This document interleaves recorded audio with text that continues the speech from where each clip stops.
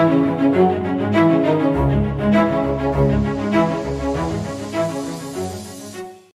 guys, welcome back to another video with InfoSecPat. This is video 5 in the Install Windows Admin Center. So if you guys aren't familiar with Windows Admin Center, it's a cool tool. We're going to get into it today in this video. So you can administer other servers in your environment. You can do like shares, you can remote desktop, you can do many things, and we'll showcase that tonight. So some things you should know, you can manage Windows Server 2012, 2012 R2, 2016, 2019, obviously 2022, right? So let's go ahead and go into the next screen. So what we're going to be doing in this video is we're going to go ahead and download the Admin Center, and we're going to install that on our file server, right? And then we're going to install it. We're going to download and install it, and then we're going to manage things we can manage is 2016, 2019, and 2022. Just like I said in the previous slide, I must have just left that in there when I was making the edits. So yeah, let's just jump into the desktop. And what we're going to do here, let's go ahead and remember, this is from the last video. We joined this computer to the domain. So let's go ahead and just change the display settings, because obviously it's a new profile because this is a domain user, not a local user. And if we open up Admin Center, ignore those errors, and you can see now the workgroup is InfoSecPat.com. Everything is good to go, right? So what we're going to do here is go ahead and go out to the internet, and we're going to go ahead and download Admin Center. And it's free 99. You don't have to worry about anything. Okay, let's go ahead and continue. And just go to Google and Windows Admin Center, download. Okay, and just go ahead and go to the first link, Microsoft link. Super simple, and just download it right here. Once you download it, it should download pretty quick. It's about 78 megs in size. Let's go ahead and open that and install it. Minimize this. So hopefully this doesn't take too long. Like I said, this is an awesome tool to have on your, you can have this on your desktop, on your Windows 10, Windows 11 machine. You don't have to have this on the server, but I'm just installing it on my file server. Okay, so go ahead and accept. We can go ahead and require diagnostic. That's fine. Go ahead and hit next. And I don't want to use Microsoft Update. I'm going to use Microsoft Update recommended. Go ahead and hit next. And this, Windows, we can use Windows RM, so remote management over HTTPS, like TLS, SSL only. I'm going to leave that by default. I'm going to leave that unchecked. Okay. And this is going to be installing a web server. So it's going to be running on port 443. So we're going to generate a self-signed SSL certificate. That's fine with me. Go ahead and hit install. And we'll give this a moment to install. Once this installs, we should be prompt to browse out to the Microsoft Edge, and then within Microsoft Edge, we'll log in and manage our DC, just like I said in the beginning. So you're going to see all the fun stuff you can do with Admin Center. I haven't used Admin Center in quite a few years, and to be quite frank, like when I'm doing these courses and doing these videos, same thing happened when I was doing the Windows Server 2019 series. I just get like deja vu. Like I miss being a sysadmin. I miss doing networking stuff. This just brings me back to memories, and it's cool. You know what I mean? And you don't use, like, at least me, I'm not doing this every single day anymore since I'm transitioned to the cyber world. I'm doing more cybersecurity and stuff like that. So when it comes back to the sysadmin, system engineering stuff, like I enjoy it. So hopefully you guys are enjoying it just as much as I am. And, these videos are informative. You know what I mean? Like this is what it's all about, is teaching, passing the message, and just like learning. You know what I mean? Like there's nothing wrong with learning. Do the best you can always. Yeah. So what we can do here, what we can do here is just give this a second. Let's go ahead and go on our DC really quick. Let's go ahead and log in here. Or something. Just while that one's cooking, we can just take a flip over here. Just want to make sure. I want to show you guys something, right? So I want to open up a go to computer. So there's no, and we're going to see this. We're going to see this shortly. So we're going to go ahead and make a new folder here. Just put IT tools. Okay, going to make it IT tools, and then we're going to share this and monitor and manage this from the admin center. And we're going to also create and upload a file and download a file.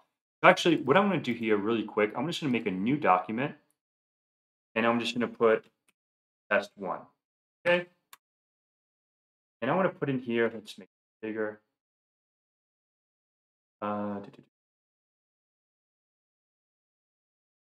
Thanks for watching, I can spell, watching this video. Okay, thanks, Henrik Lundqvist. So yeah, thanks for watching this video. So we're gonna go ahead and exit out here, save it, and we have test one, right? So let's go ahead and go back to our file server, see if it's cooking. Perfect. So now it's ready to connect from a PC. So what we're gonna do here is just click on the URL, and we're gonna go ahead and log in. So what are we gonna log in with? We're gonna log in with our, in my case, my administrator account, because that's the only one I have right at the moment. I'm going to go to administrator and my fancy password. Okay. And then admin center should start up. I want to go ahead and put this as a favorite. And then in here, I want to go ahead and go to favorites, just little dots, and always show so I can see it up here. Okay. We can do that later. So let's make this a little larger. Whoa, not that big. Okay, so successfully update extensions catalogs. So now we have Windows Admin Center installed, right? So we only have our one server here though, right? So what if we wanted to add our domain controller in here so we can manage that? Very simple. So if you see here, add server, make this a little smaller now. So we have a server, Windows PC, Windows cluster, or server clusters, and an Azure VMs. So in this case, we're going to do a server. So an add server. And then we're going to go ahead and see if we can search an Active Directory. Or we can just add one. You know what? Let's just add one. So it's going to be win. See if it comes up. Q2. Nothing yet. DC 01. See if it comes up. Okay, that's fine. So we're going to go ahead and use add credentials. All right, so that's interesting. All right, so let's just do InfoSecPat / administrator, and then my fancy password. Let's see if we're able to search it. There we go. It found InfoSecPat. Yes. All right, so the server, yep, perfect. Add, and now we see DC01 here. Okay, perfect. Now let's make this a little larger. Tinker with that. All right, so let's go ahead and just click on DC01. We're gonna tinker around with this, and I'll show you guys some stuff. This is really, really cool. I love this. Like when I was a sysadmin, I used to love playing with Windows Admin Center. This was really fun, really good. And now, obviously, it changed from when I used it. The last time I used this was probably in a production, not like making videos. It's probably 2016, server 2016. So, you know, they went to 2019 and now it's 2022. right? So the overview, we have the overview of our Windows server, excuse me, the DC01. The domain is InfoSecPat.local. The operating system is Server 2022. Okay, so you can see, it's an i7. Obviously, this is running in VirtualBox. So there's no protection for backups. And you can see all the good stuff here, right? So let's just keep going down. We can go to devices. We can go to certificates. See if there's anything shows up. We can see, okay, hard drives. Obviously, it's a VirtualBox. So if we go to files and file sharing, we can see on the C drive. Remember, I made that IT tools, okay, and we have that text. So I want to go ahead and download this, right? Let's go ahead and download this. All right, so I want to look at this file. Come on. So this is in my downloads, and I can open it and thank you for watching, right? Or yeah, thanks for watching this video. Okay, so now we were able to download from the file server, right? So what if we wanted to upload? Let's go ahead and just do that really quick, and we just put S2, upload, upload, okay? Hit save, and now we have that in our local machine here on our file server, and we want to go ahead and put this on a domain controller, right? So we can go ahead and upload file, select the file, and go to my documents and test2,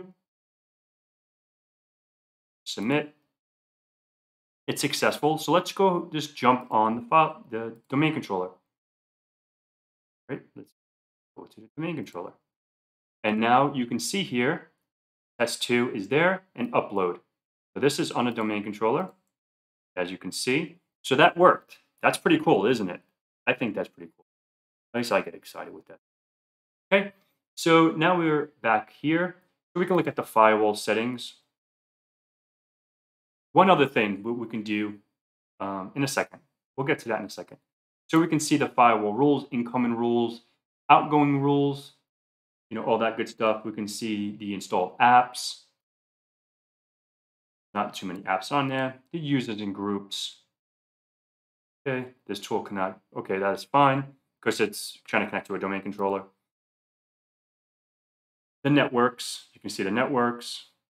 And obviously, remember, this is limited. This is not going to be as fancy as if you're in a production environment.